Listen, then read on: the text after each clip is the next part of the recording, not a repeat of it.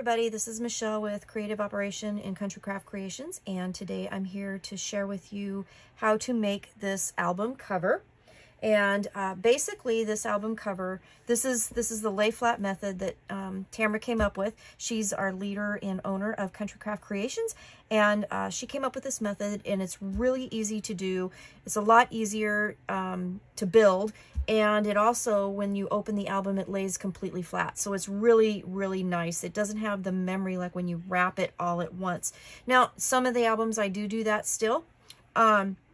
But for most of them, I have been using this method, and I do it a little bit differently, but it does basically the same thing. So there's just a couple things we're going to need. So we're going to need our chipboard. We're going to need cardstock to cover our chipboard. Here's the spine piece of chipboard. I also did use some score tape sheets, and I have prepared my chipboard piece with those. You will also need a piece of cardstock that will cover the inside of the spine. And then the tools you will need are really basic. So I use score tape sheets, and then I also use a 1/4 inch score tape here. You're gonna need some glue of some sort, and I love this art glitter glue. I've been a glue fan in the past, but when I discovered art glitter glue, I just kind of fell in love. This is the best stuff ever. And you can tell I use it a lot because the label is really messed up. You will need a bone folder, and I have several different bone folders, and they all do different things for me. This one is a little more blunt, so I don't risk ripping my paper when I'm covering my chipboard, so I really like this type, but you can use anything that you want.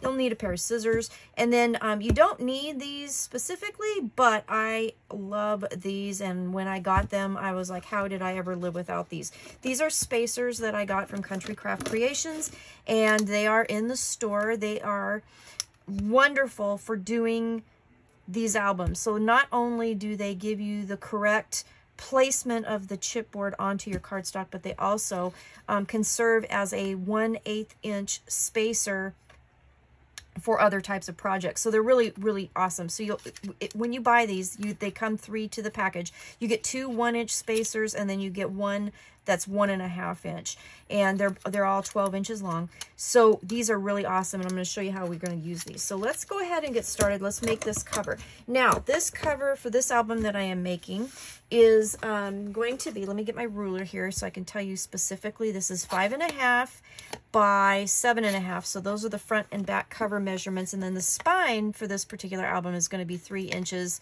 by 7.5. Okay, so you can use this method with any size cover that you want to make. The thing that you need to remember is that the cardstock that you pick to cover your covers on the front and the back need to be 1 inch bigger on all 4 sides.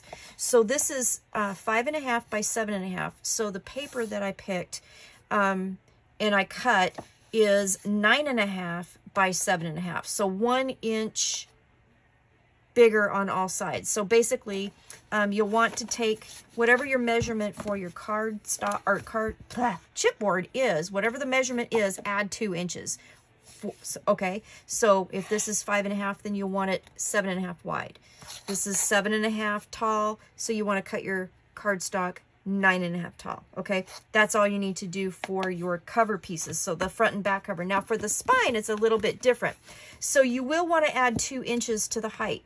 Okay, so this is 7.5 tall, so I cut my cardstock 9.5, but then you want it 1.5 inches on each side instead of just 1, because you're going to use those 1.5 sides to actually adhere the spine to your cover.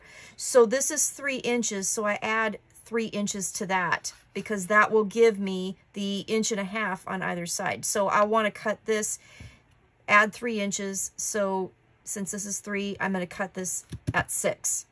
I hope that makes sense. Okay, so when you look at it, there's an extra 3 inches for the sides. There was only an extra 2 for the covers. And then there's an extra 2 inches for the height, just like for the cover. I hope that makes sense. But that's basically the formula for making any album cover that you want to make. Now, I've already wrapped one so that we don't have to, do 2 on camera. But you just wrap the covers completely just like this.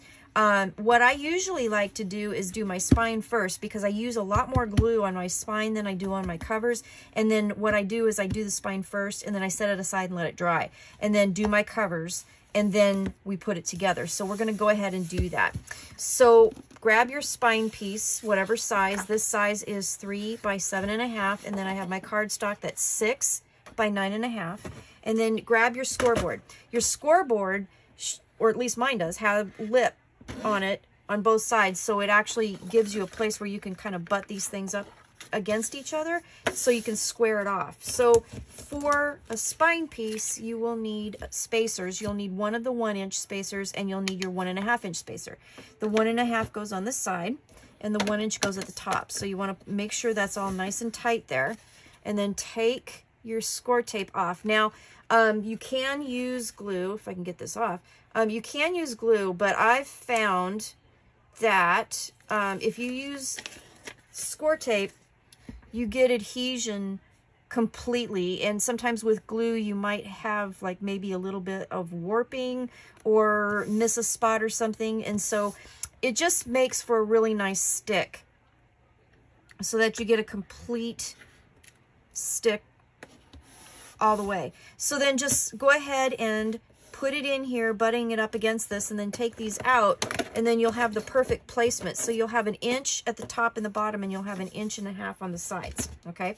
So once you get that done, then you can grab some sort of a giant burnishing type tool. You can go ahead and just make sure that that's stuck really good, okay? And then we'll get rid of our scoreboard. We don't need that right now. And then I'm going to grab my smaller tool and then flip it over so the cardstock is on the top. And then with your finger, kind of feel where the edge of the chipboard is, and then take your bone folder and then run it down the side of your chipboard underneath. So what we're doing is we're training the paper to kind of wrap around the chipboard and go the direction we want it to go. So you're just going to do that on all 4 sides. Again, I use this one because this bone folder isn't as sharp, so I don't really want to, you know, poke a hole in the paper. Okay, so once you get your edges done, then what I like to do is go around and just fold it and kind of finish that process to just kind of wrap it around. I don't know what I got on there. So anyways, once you're done with that, so what we're going to do is these wings right here, these 1.5-inch pieces, are going to attach to the covers. So we're not really going to do anything with those. What we're going to do is we're going to fold this around and glue it down. So what I do is I fold it around, I make sure that it's nice and burnished, and then when I get to the edge of the chipboard, I run my bone folder down the edge of the chipboard, okay, and make sure that it's kind of forming around the chipboard, okay? Make sure the cardstock is forming around. And then I like to kind of just hold it with my finger and then burnish it out to the side. And you can see it kind of does kind of angle it in just a hair, but this is going to help cover the edges of the chipboard. So I'm going to do that on both sides. I'm just running my bone folder down the side, and then I'm holding it with my finger so it doesn't move, and then I'm just pushing that out. Okay, so it's kind of, you can see it's kind of wrapping itself around the chipboard. And then what I like to do is grab my glue. Now this is Art Glitter Glue. This is amazing stuff, and since I've discovered it, I haven't used any other glue. I did use a lot of glue in the past, but once I found this stuff, totally in love with it. So I get it from Country Craft Creations, and now that the weather's warming up, we're going to be able to get some more, because that's good, because I'm running out. So then you just add the glue, and then I'm going to just go around and make sure that this is all glued down. Okay, this covers the edges of my chipboard nicely. Some of the designers, and then Tamra, cut the squares out. I always manage to cut it too close, and then it doesn't cover my chipboard right, and I have issues with it. So if you're like me and you have issues with, you know, your corners not getting covered, this is a really good way to do it. Okay, so now that I've got that done, then I'm just going to do it to the other side, and then we're going to let it sit, and we're going to let it dry. Okay, so again, I'm going to fold that over and make sure it's nice and burnished around. And then I'm I'm going to form it around my cardstock, or form my cardstock around my chipboard, and then hold it and then push out. Make sure that's nice and burnished, okay? Open it up, and then I'm just adding a little bit of glue around the edges, just a little bit, and then I'm going to glue this part here. And then once it's dry, after we get our covers done, it'll be plenty dry. Then what we're going to do is we're going to miter these just a little bit, okay? So don't worry about that. But this is the way that I have found that it works best for me. But again, this is not my method. This is created by Tamra, who is the owner and founder of Country Craft Creations. Okay, so again, I'm using artisan cardstock, and then once I get that done, then I just go back around on the outside and then I burnish it again. Okay, you can also go around and do it like this. You just want to make sure that everything is stuck and everything is burnished really well. Okay, so this is our spine piece, and we can go ahead and set this off to the side and let it dry. Okay, so we'll do that. So now we're going to wrap our second cover. So I've already got one of the covers done. It's already wrapped and ready to go. We're going to do the same thing on the second side. So we're going to do that next. So grab your chipboard, and again, this is 5.5 by 7.5, and my cardstock is 7.5 by 9.5, and it is 2 inches bigger than the measurement of your chipboard. That's the formula. So then this time you're going to grab your 2 1-inch spacers, okay?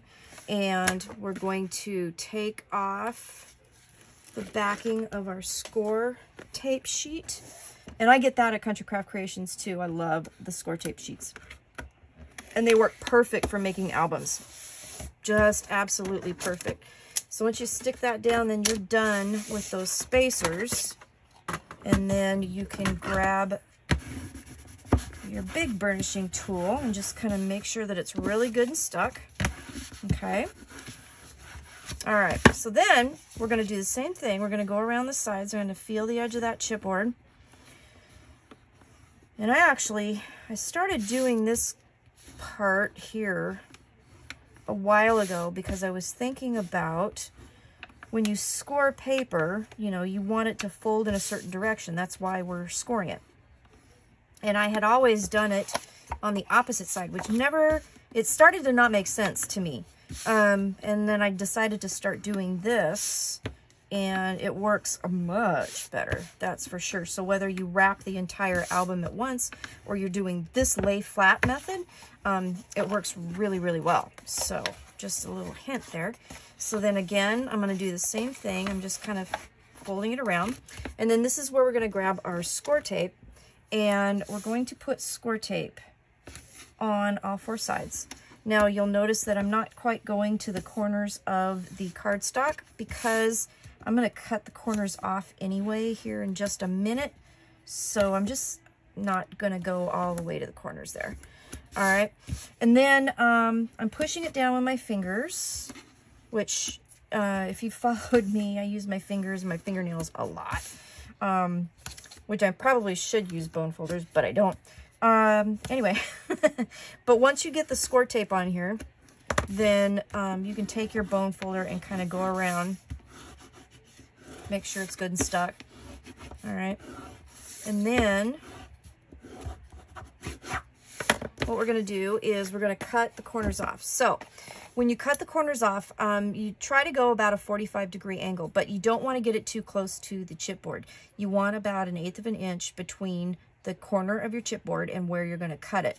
That little bitty piece is going to wrap around the corner of your chipboard and cover it up. I really, really like that. So you can just cut 45 degrees off, and it doesn't have to be super perfect exact. Now there are tools out there that I have seen, and in the past I have I made a tool out of chipboard, which of course didn't last very long.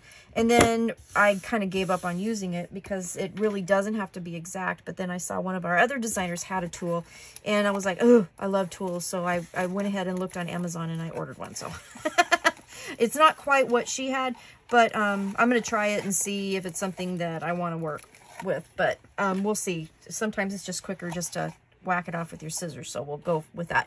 But you'll notice that I have 1/8 of an inch, you know, approximately between the corner of my chipboard and the corner of my cardstock. Okay, so then grab your glue again, and I usually go from top, bottom, and then side to side. So that's kind of the way I do it. But run a little bead of glue across the end of your chipboard. Now this will do a couple different things. It not only helps adhere your chipboard to your cardstock on the edges, but also, see, I'm using artisan cardstock, which I absolutely love, and I've never had any problems with it whatsoever. But if you're using another cardstock or you're using pattern paper, sometimes they have a tendency to rip, which is something none of us want.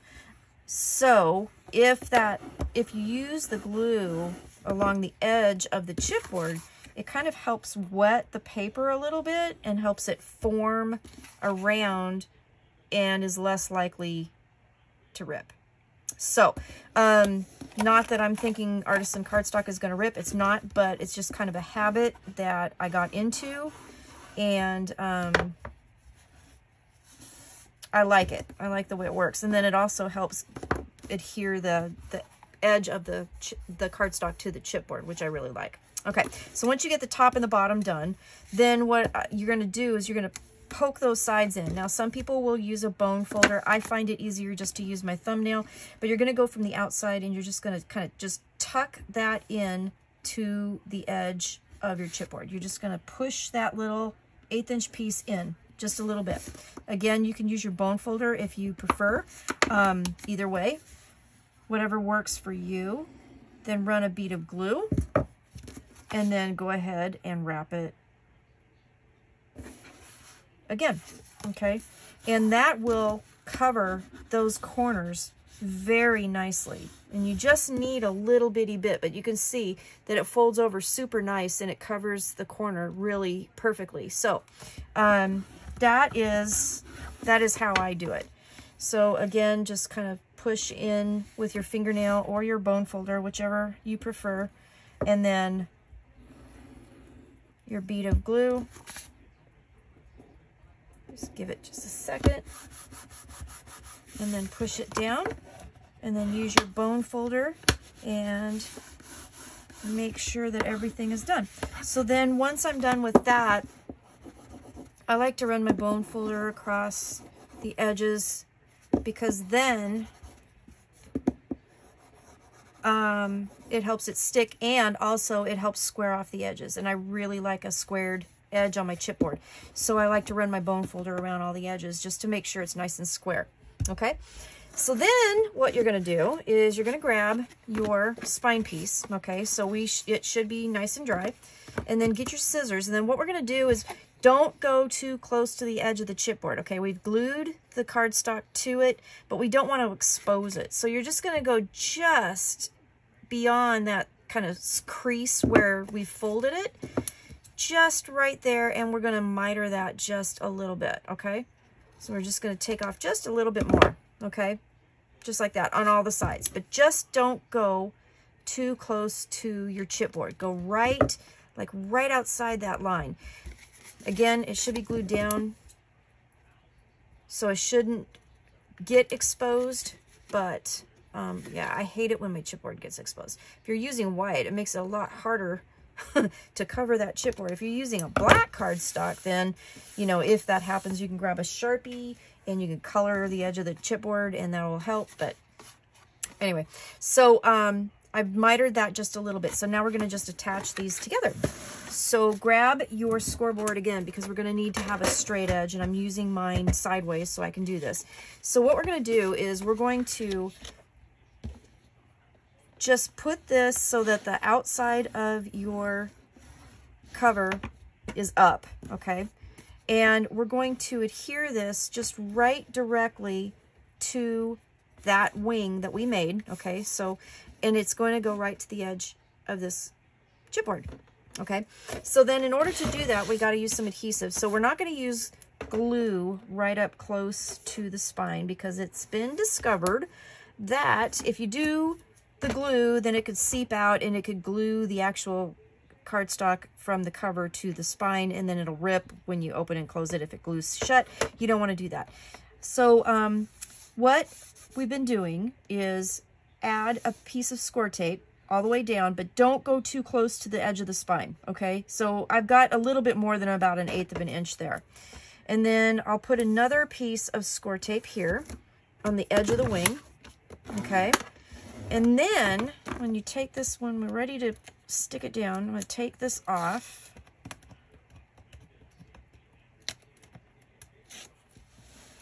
And then I'm going to run some glue right down the middle. Got a fuzzy on here. Oh boy.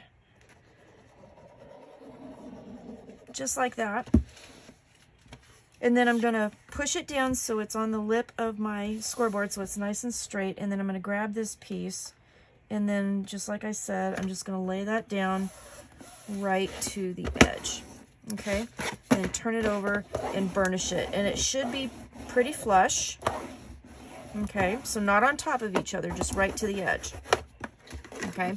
So now, because we kept the score tape away from the edge, when you bend it, you're not going to see the score tape. Okay, and then since there's no glue to the edge, then it's not going to seep out and it's not going to glue to itself. Okay, does that make sense? I hope that makes sense. So we're just going to repeat for the other side. So we'll go ahead and put a piece of score tape pretty close, but not to the edge. Put a piece of score tape at the edge of this wing. All right. We'll take that off and add our bit of glue. And then the other thing too that I like to do is, since I pushed it to this edge, I'm going to go ahead and put it upside down and do it on the other edge. That way, if there's any kind of discrepancy in the chipboard as far as like the height of this and stuff, you know, the top edge will be nice and flat, okay? I hope that makes sense. So there we go. And that is how you wrap your chipboard. All right, so we have our album cover, and you can see that it's going to lay nice and flat. It's not going to have any issues with, you know, an album that won't lay flat and then you can't turn your pages very well. It also closes really nicely, so a lot of times you don't even need to have a closure because there's no memory in the spine, you know, to keep it open. So a lot of times, you know, you don't even have to use a closure if you don't want to. Okay, so then the last step to making this is that you need to have a piece of paper that will cover the spine, okay? So this paper is cut at, I don't know where all these fuzzies are coming from, the same width as the paper that we cut to cover the spine. So it's going to be 6 inches wide, okay? And it's going to be, since this is 7.5 tall, this is 7 3/8 tall. So I cut it 1/8 inch shorter than, you know, the height of the album, so that it's in just a little bit. So then I use score tape on this as well. I'm going to take all this off, and I did use pieces of it to kind of patchwork it together, but it works much better if you use score tape and then just center it. Now, however you want to center it, I usually will do it sideways and then just put it like to the edge of the paper from the spine and then center it top to bottom and lay it down, okay? Then go ahead and burnish it down. And then grab your other bone folder, and this one, again, because it's not as sharp, I prefer this for this particular part. And honestly, that's the only time I ever use this bone folder, is for making covers. But then just fold your cover up where the spine meets the back cover, and then just burnish it. And then do the same thing, just bend it slightly, and then just kind of go in that groove, just to kind of help it. All right? And then you can finish it the rest of the way. And then you are done. So there's our cover made. All right, so I hope that makes sense. Again, the formula for the covers, however you cut your chipboard for your front and back cover, add 2 inches to the height and the width of the paper you're covering it with. For the spine piece, however you cut it, whatever size, add 2 inches to the height, add 3 inches to the width. For the cardstock to cover it. All right, use score tape sheets. It works really, really good. The paper to cover the inside, same width as the paper you cut to cover the spine, and then cut it 1/8 inch shorter than the height of your album. All right, so that's it. That is the formula, and you guys, once you try this, you're going to love this. So now you can fill it with whatever you want and do with it whatever you want. So there you go. There's the cover, and I will be back with more. Thanks for watching. Bye-bye.